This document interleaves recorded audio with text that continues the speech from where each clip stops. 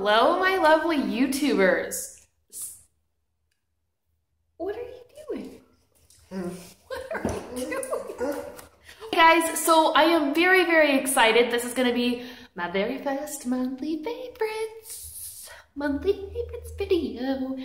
And I'm super, super excited because if you guys like this sort of thing, I'll get to do more of these in the future. And I know I'm probably going to be a little bit late with this video because I've just been running around and doing things, and I'm going to Europe actually tomorrow, which is so crazy.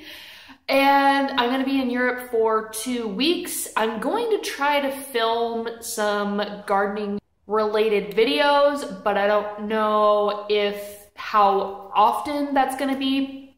So I apologize if I'm not as active within these next couple of weeks. I will be back at the end of May, and I'll, get back on my regular uploading schedule, which probably isn't much of a schedule, but we'll make it work. So for this monthly favorites video, it's going to be a monthly favorites for the month prior. So these are all things that I'm loving for the particular month, in which case it will be April that I'm going to be loving. So I've tried the products, I've read the products, and yeah, it's kind of like when beauty gurus talk about makeup. They talk about all of the things that they have tried over the past month, and then they do a review on it. Sort of similar, not really similar, kind of similar. So my very first monthly favorites and the next 3 items are going to be literature related, because I think as a grower, literature is super, super important, because reading about it from somebody that has experience and education and, PhD, just degrees to back up the information that they're spreading, experience to back it up sometimes. They don't always have a degree. I think it's super, super important to read, because so often we look at videos, we want that instant gratification kind of thing, but I think reading journal articles, scientific journals, and things like that really help you to grow as a grower. So the very first thing is going to be educational. And as you guys know, I'm going to be starting my very first flask sometime soon. But I got this book called Growing Orchids from Seed, and I wasn't really sure what it was going to entail, if it was going to be any good, and it has turned out to be amazing. Like, they describe everything in here. They describe the parts of the flower. So the different parts of the flower: Cattleya, Phalaenopsis, Paphiopedilum. But they describe the different parts of the flower, so you can harvest pollen. They talk about green pod flasking. They talk about dry pod flasking. They tell you how to make the medium if you want to make it from scratch. It's just a really, really excellent book, and I recommend it for anybody that wants to learn more about flasking. Even if you don't plan to flask, it's still great to learn about the process in general, just to know where orchids get their beginnings from. So Growing Orchids from Seed, I got this on Amazon for like $5. It was used, so I definitely recommend this book. Next thing on my monthly favorites, and I think it's something that every gardener should have, I am one of those very old-fashioned kind of log keeping persons, because I like Excel and I like, those things, but I am very tangible. I'm a very tangible kind of person. I need to touch it, and I need to, I need to feel the material. That sounds better. I need to feel the material. I need to visually see it and write it. It's just how I am. Although Excel is excellent, I know people have used Excel, they've used Excel to keep track of their orchids, but I like using journals. And it's so crazy because actually my university just went to using online books, ebooks, and I'm really struggling with it because I don't like online things. So anyways, that's neither here nor there. But anyways, so this excellent little journal thing, muslin leather, and you can get it at Barnes & Noble if you have a Barnes & Noble in your area, but it is so cool. In case of loss, please return to, I didn't put my name, but I'll let you live if you find this. Anyways, so it's super cool because they have like shapes of plants and they have leaf shapes and just like crazy, just interesting things.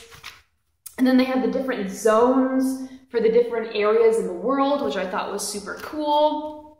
And then here's where you can list your plants. So you see it has the different tabs: plants and pots, tools, design, visits, garden log. So every time you go out to your garden, you can log it and say what's going on.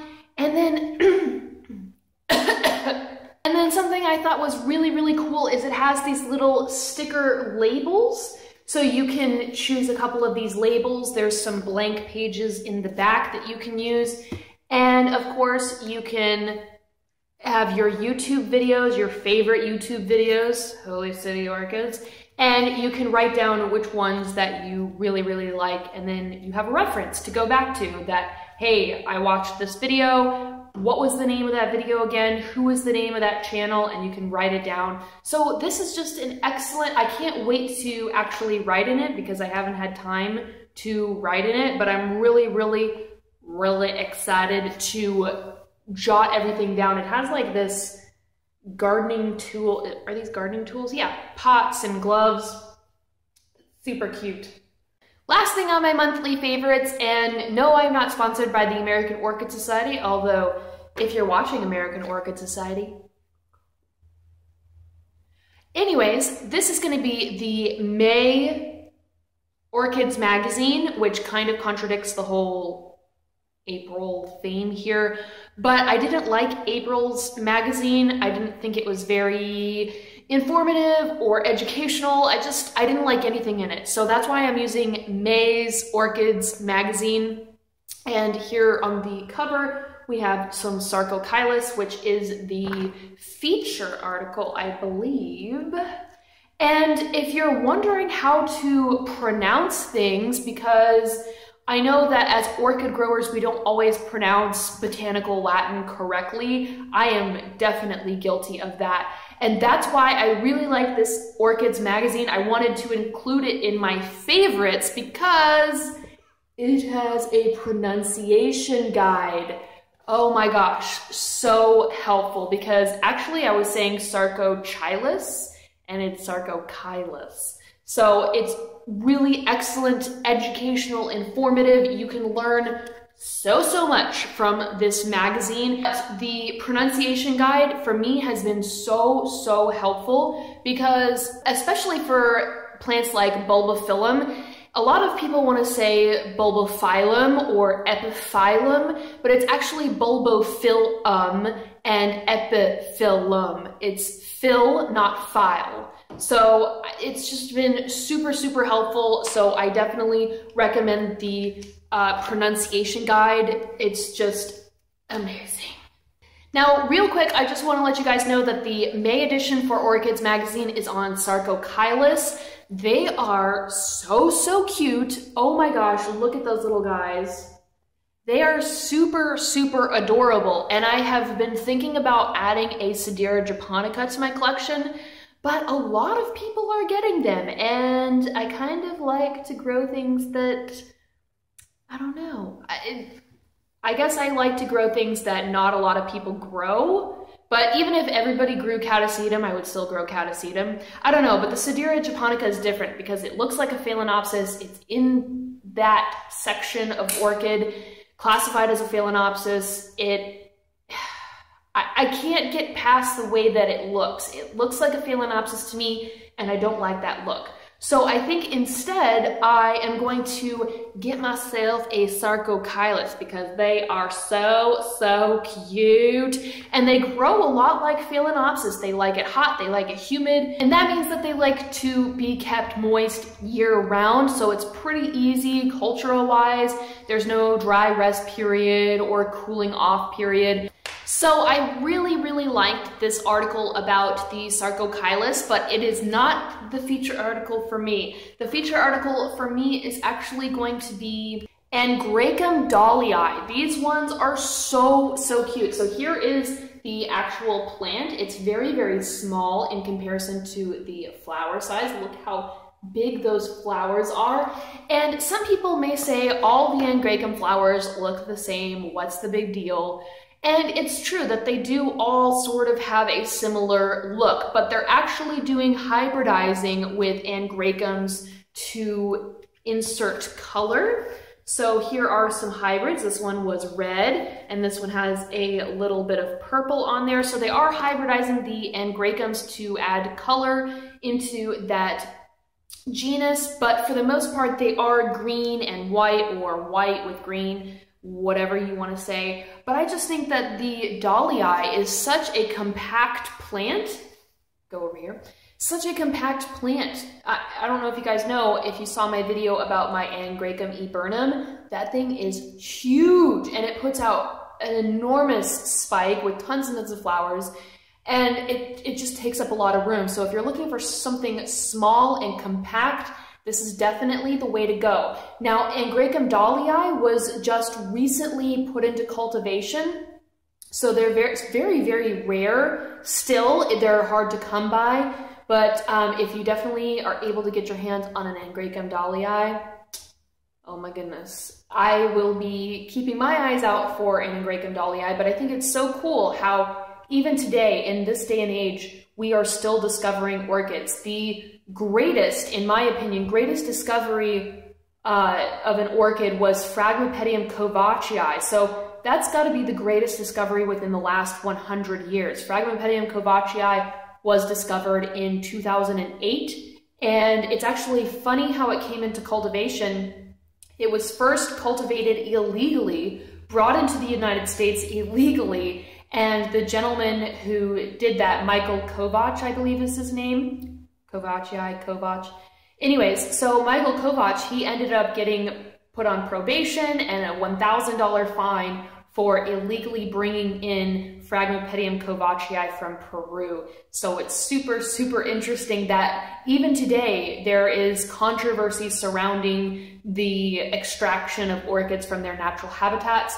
Angraecum dahliae, though, is legal, and so is Phragmipedium kovachii. They're both legal in cultivation, so you should get your hands on Angraecum dahliae because look how cute it is. Now, most Angraecums come from Madagascar, which is off the eastern coast of Africa. They like lots and lots of water when they're actively growing, and then they appreciate a nice cooling off period and not so much water when they're not actively growing. So they also don't like to be disturbed that much. If you're going to repot, the best time to repot is when they are in active growth.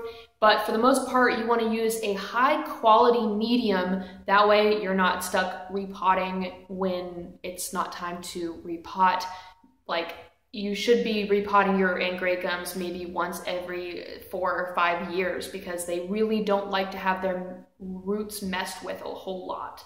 But Angraecums are so pretty, and the cool thing about Angraecum dahliae is that there have been no registered hybrids with it, so there's so many more orchids that are going to come into cultivation. I'm just so excited for the direction that orchid growing is taking, because I mean, I really feel like Orchidaceae is the largest family. I know Asteraceae is pretty close, but Orchidaceae just has so many hybrids that are coming out every single day. And it's exciting for me as a grower because it means there's opportunity for me to make my own cross and sort of put my name out there. And just the wonderful world of hybridizing is open for everyone. It's not like apples, where apple trees, you know, they are still hybridized even today, but they take so long, and not very many people, of course the space is something too, but I mean, just orchids you're able to make hybrids whenever you want, and it's a great time to be an orchid grower with all of the orchids that are still being discovered even today. So I really recommend the Orchids magazine for the month of May. It's awesome. So now we're gonna get into some of my other favorites that are not literature. Okay guys, so my other monthly favorite for the month of April is this Cool Log. I actually just recently got it. I think it was the end of April maybe, so I've only had it for a few weeks now, but that is enough time to absolutely enjoy this little device. This is Cool Log, and I have linked to their website on my other video. You can go and check that out. It's all about the Masdevallia that I have here, which I don't know why my camera isn't focusing. Okay, so this little Masdevallia sits on top of this Cool Log. It is not established yet, but it is making some new growth. That new growth was not there, not as big anyway. So I do know that it is growing, it's not dying, and it's actually making a new bud right there. Hopefully that focuses. So it is making a new bud right there, so I know that it is happy and content for now. Now the Cool Log is really cool because you fill it with water into the top of here, and it usually lasts about 2 days, depending on how hot it is. The hotter it is, the less time it will last. I did have a bit of bud blast right there. I took it out of its nice and comfortable environment where it was growing in a greenhouse and brought it into my climate, which is quite different. It stays outside all day, but the flower is very long lasting. I mean, I've had this thing for a few weeks now, and I love that it is a sequential bloomer. You can see all of the blooms that it previously had there. So I definitely recommend the Cool Log, and they're reasonably priced. I mean, you would spend more on a good quality cedar mount or cork mount. You'd spend more on that than you would on this Cool Log here. So I definitely recommend them. I will link to them down below, just in case you didn't see my video all about the Cool Log. Another monthly favorite for me, this is kind of a old favorite, is the First Rays K-Lite Orchid Epiphyte Fertilizer. I love this stuff. I've already used quite a bit of it, as you can see. And I go through this stuff quite rapidly. I water my orchids about once a week, maybe once every 2 weeks with this stuff. And then in between, I'll follow it up with some Super Thrive. And I will also use a seaweed and fish emulsion fertilizer. But I love this stuff. It is absolutely amazing. And if you don't have calcium or magnesium in your fertilizing regimen, you definitely need it. I was not using calcium in my fertilizing regimen. I know some people use alternate sources like seashells or oyster shells because they contain calcium. Some people use eggshells, which is totally fine, but I much prefer this liquid form, and it is just a granular formula, and it just dissolves rapidly in water, so you get a nice even mixture. And you guys can find this at firstrays.com. It's a great, great fertilizer. I can't recommend it highly enough. Alrighty guys, that's it for me. I am actually going out of the country for 2 weeks, so I probably will be radio silent on YouTube until that time. I'm going to try to upload some videos because I plan on going to some of the botanical gardens, like the one in London and the one in Glasgow, Scotland. So I will try to upload some videos, but like I said, there's no guarantees that I'll be able to do that. So this is going to be sayonara for now, but I will be back at the end of May and ready to do more videos for you guys. I just wanted to show you guys. I am so scared of leaving my plants, but I have somebody that's going to take really, really good care of them. And I have just been so, I guess, kind of anal about it. So I drew a little map and I made this little how to check if you need to water sphagnum, what the differences are between dry sphagnum and wet sphagnum and moist sphagnum. And I also have a instruction care sheet. Yeah, it's a little ridiculous, but that's what you have to do sometimes. If it was a week or less, I would not have somebody come over, but because it's 2 weeks and it's getting ready to get super, super hot, I do need somebody to come over and just make sure that they're still kicking it. So anyways, I hope you guys enjoyed this video. If you did, please give it a thumbs up so I know to do more monthly favorites in the future. Also follow me on Facebook and Twitter, and of course subscribe to my channel for more videos like this one in the future, and I will see you guys later.